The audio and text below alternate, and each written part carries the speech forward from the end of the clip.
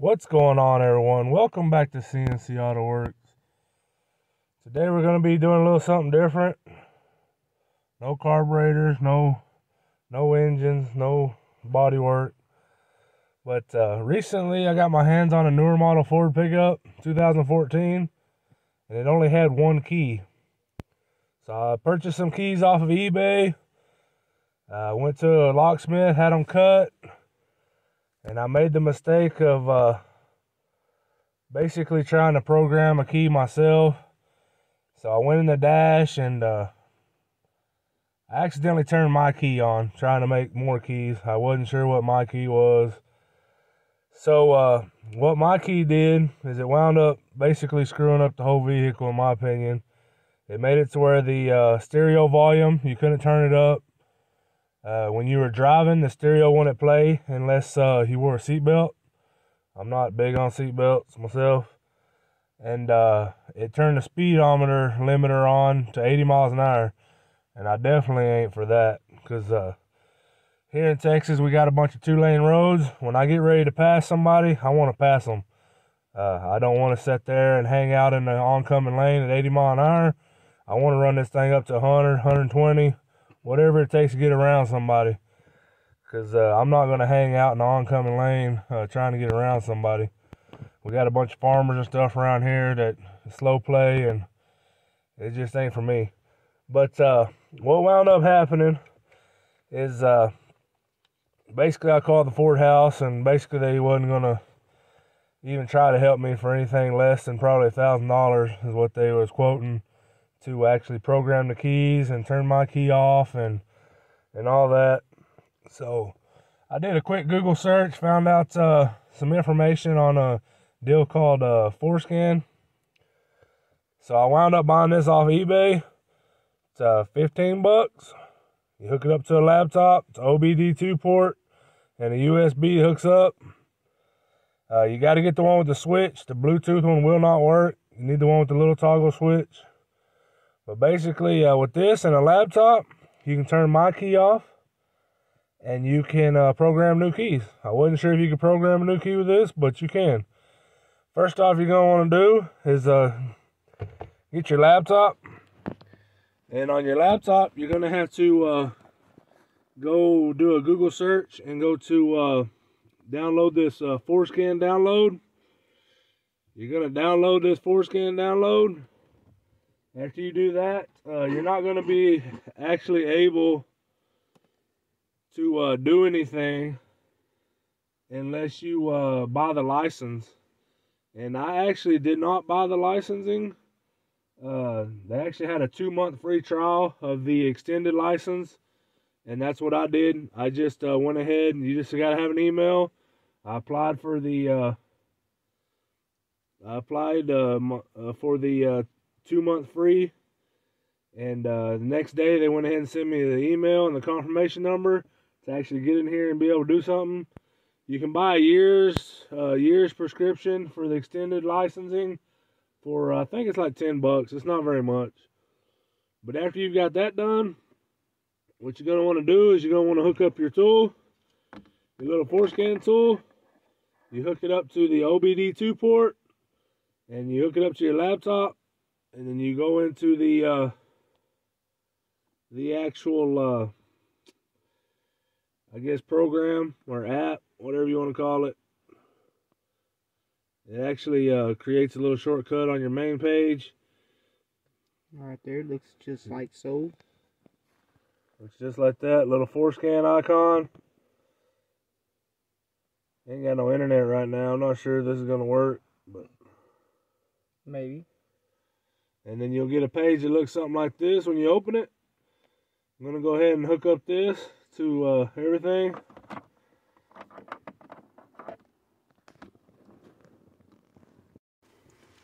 And what you're going to do, now you got this up, you're going to see this little connect deal down here.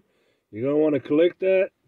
Once you got it hooked up to your truck or your car or whatever, it's going to ask you if it's okay, blah, blah, blah. Turn on your ignition.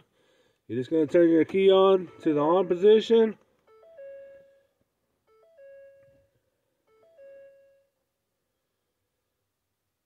It starts running like a little check.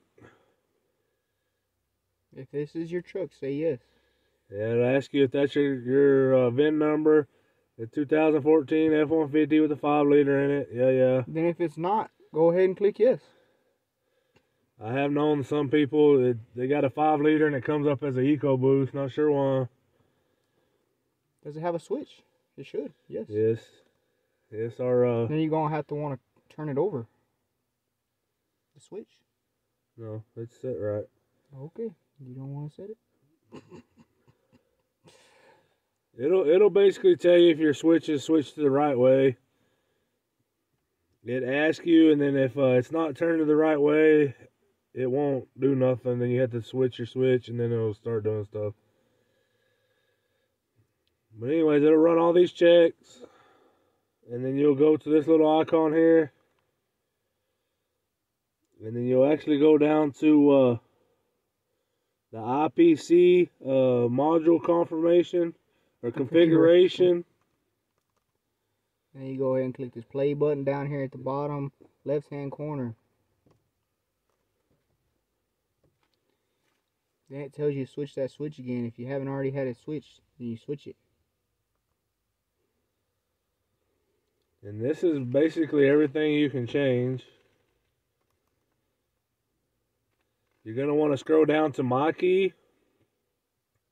We actually, you can enable and disable stuff with the licensing.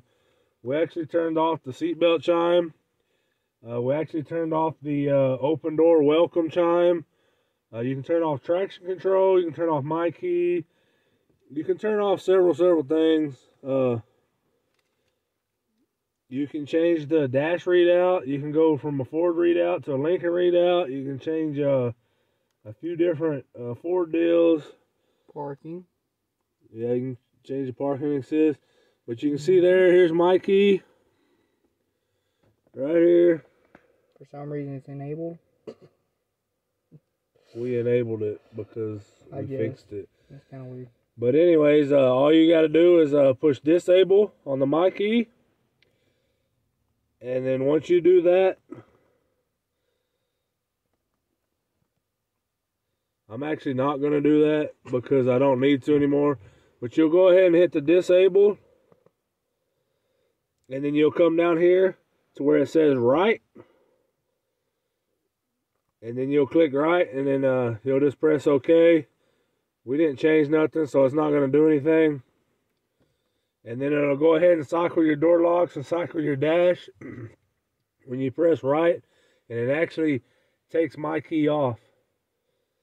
But the reason that it's enabled again now on ours is because I wound up downloading or programming a new key with this program. And once I made a new key, it actually acted as an admin key. So I was able to enable the MyKey and go ahead and use the new key to get into the dash and clear the MyKeys on the dash. And the reason I did this is because even though I turned MyKey off, the radio did work. And you could ride around without the seatbelts and the radio would work and the volume would actually turn up. But the speed limiter was still set at 80. So what we wound up doing is using this programmed the new key that I got from eBay. And after we programmed that key, we enabled the MyKey, and then I was able to get in the dash and go ahead and use the new key, since I had two keys, to clear the MyKeys of the truck, and then I could set my speed limiter to unlimited or no speed. But now that we showed you how to disable MyKey, if that's the only thing you want to do, that's how you do the MyKey deal. But now we're going to show you how to actually program a new key. And you're going to want to make sure that your keys are programmable, because if you start the program and your new key is not programmable, it will lock you out of all keys. It will make your old key where it will not work. It's very nerve-wracking, and it's a 12-minute process. I got lucky. The keys I bought were programmable, and I was able to do it.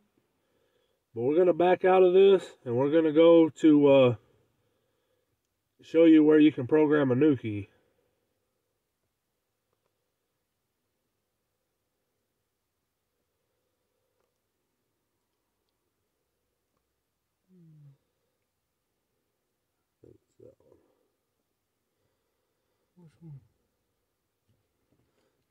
Yeah, that's which one it was. You're going to want to click on that, the Pat's programming.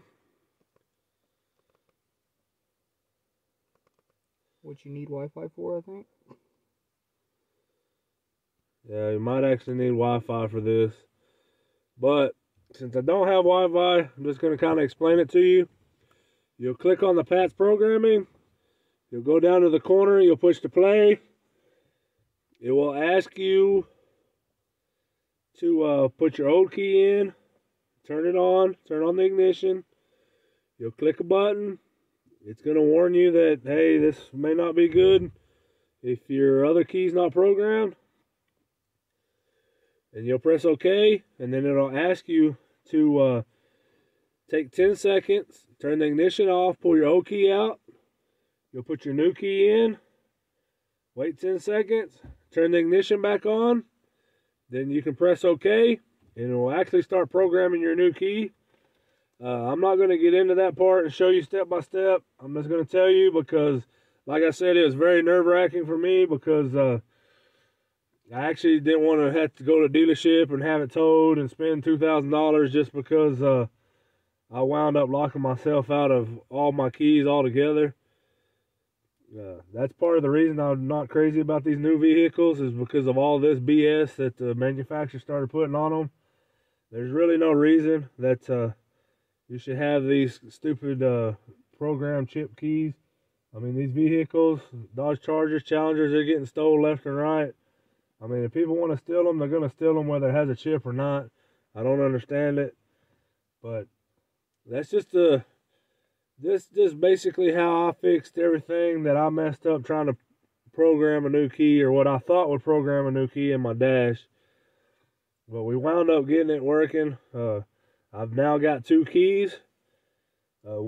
Actually, the locksmith that cut my keys kind of messed one up, so I didn't even program the other key because,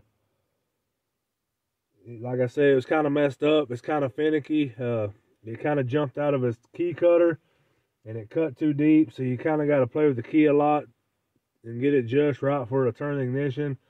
So I didn't even want to fart with all that. But hopefully this video will help somebody get something figured out to where you can turn my key off, because there's a lot of people that accidentally just turn my key on, and it kind of ruins the experience of the vehicle as far as I'm concerned. And when you buy these vehicles secondhands, you usually don't have an admin key to turn the MyKey off. If you have an admin key, you don't have to go through none of this.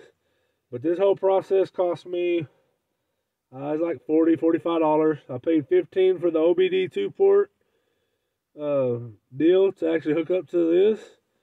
And then I paid $25 for 2 keys. And you can actually program the key fobs without any of this. All you do is cycle the ignition 8 times, and you'll hit the lock button on the new key fobs. It'll cycle your locks. You kill the ignition, and that's that. It's fairly straightforward to program key fobs. And I thought by programming the key fob, it would program the keys, and that wasn't the case. So it kind of led to a headache. And like I say, a couple of Google searches, we kind of figured out everything. My little brother, he's kind of a computer whiz. He's more or less the one that figured all of it out. If it wasn't for him, I'd probably still be stuck. And I didn't even actually have a laptop. And he's the one that came to the rescue of the laptop. The Forscan deal actually came with a little disc. But his laptop don't even have a disk drive to download the Forscan program. So we just had to do a Google search to download it. But I'm pretty sure that's going to be it. I think I covered everything to... You missed one thing.